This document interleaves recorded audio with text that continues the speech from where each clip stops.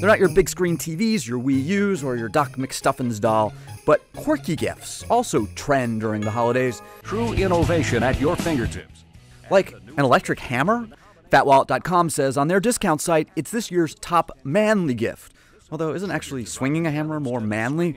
Cyber Monday, on a big discount at Sears, it outsold all power tools 2-1.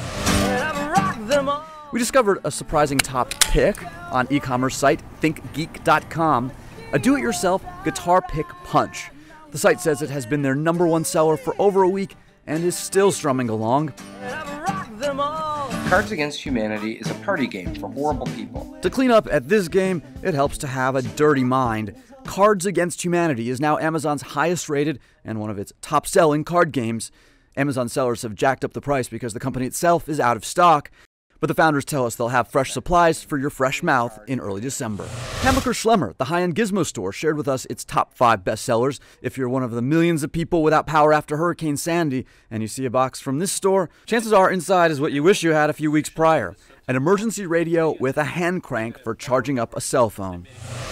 Finally, if you're the type of household that's able to make a Neiman Marcus fantasy gift a reality, and you see a little box that when you shake it feels like car keys, it could be for a Neiman Marcus edition 2013 McLaren 12C Spider. So it costs $354,000, and all 12 of them sold out in just an hour and 46 minutes. Better check, if that Neiman Marcus bag doesn't jangle, it could just be socks. Either way, try to act surprised. Jason Bellini, The Wall Street Journal, New York.